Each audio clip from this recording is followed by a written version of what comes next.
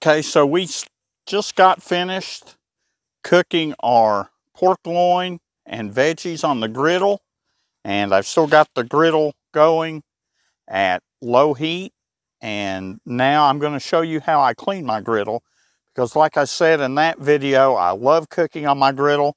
I do so every chance I get, but I tell you, it's really satisfying cleaning it up too. So first thing I do is I take my scraper and I just start working all the excess food built up down into the grease trap right here.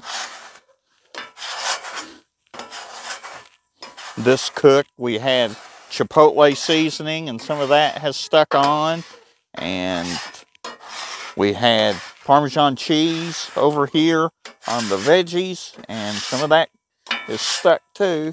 So griddle's actually pretty dirty. Yeah, good time to show you how to clean.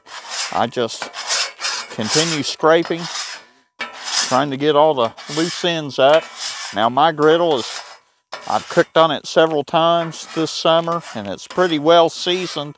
So not a whole lot sticks very much. More sticks on the side and the back stop.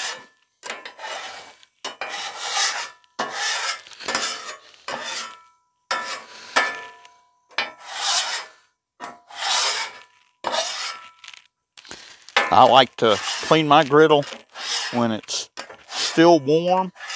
That way nothing sticks that much, and I've got it out of the way and it's cooling off. So after dinner I can come back and just put the cover on it and empty the grease trap, and it's ready to go. Everything will be cooled off and easy to handle.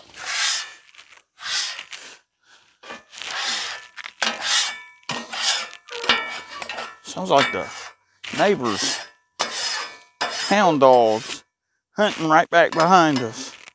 Of course he would when I finally get time to make a video. The weather's been really kind of nasty here, rainy and stormy the past few days. It's the first chance I've had to cook on the griddle for a while.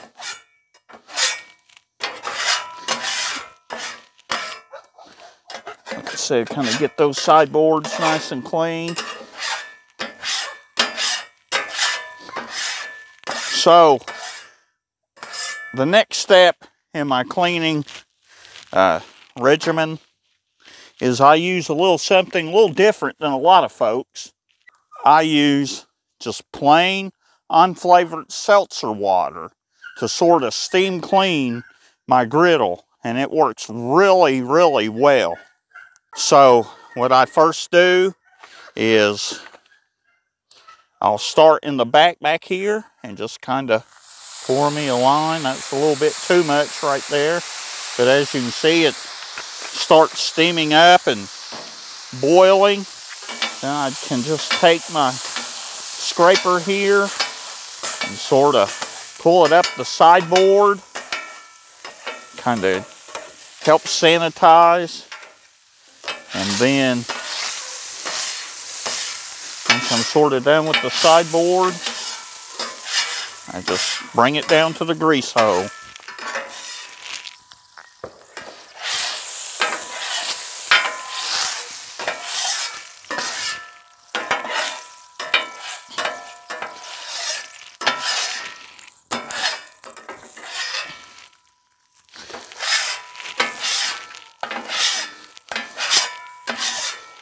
Might give my blade here a little wipe with a paper towel.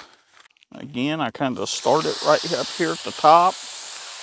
Usually right about now, I'll go ahead and cut the gas and burners off, let it start cooling. But this seltzer water, it just really brings the grease and dirt and debris right off here. Hit one more time with the seltzer water, just kind of down a little lower.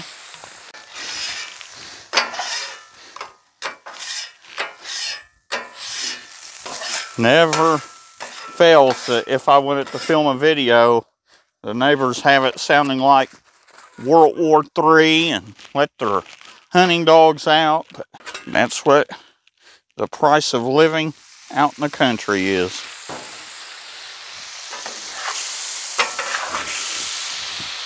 Oh, watch that. That water is extremely hot.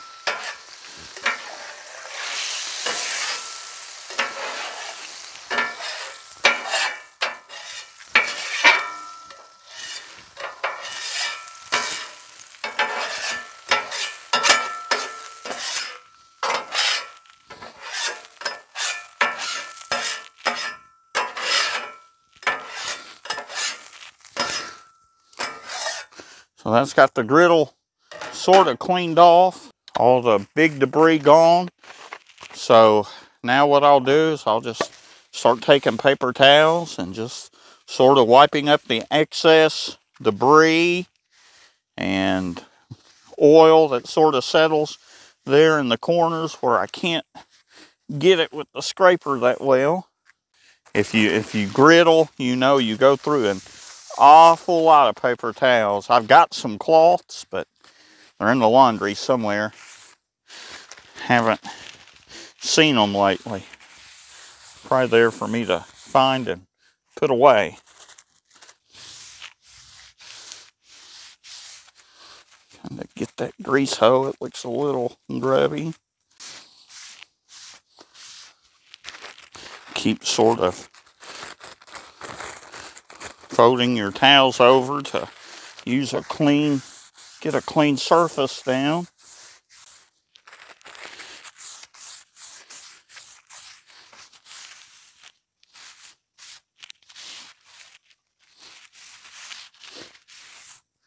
And there we are, folks. Now, at this stage, I know a lot of griddle chefs like to put a little coating of oil down to protect the surface until next time they cook. But I tell you, my griddle's very well seasoned now, and I plan on using it pretty soon, maybe tomorrow if the weather holds out. So I don't think I'm going to put any oil on it. I think I'm just going to let it set as it is. I may come out here with a cloth and wipe down the sideboards, but it's clean, ready to cool off, empty the grease trap, and put the cover on it. So here we are. A clean griddle is a happy griddle. And I hope you enjoyed this video. I hope this will help you clean your griddle in the future. And be sure to subscribe to our channel, like our videos, and hit that notification bell so you'll know when we upload new videos. Thank you so much for watching.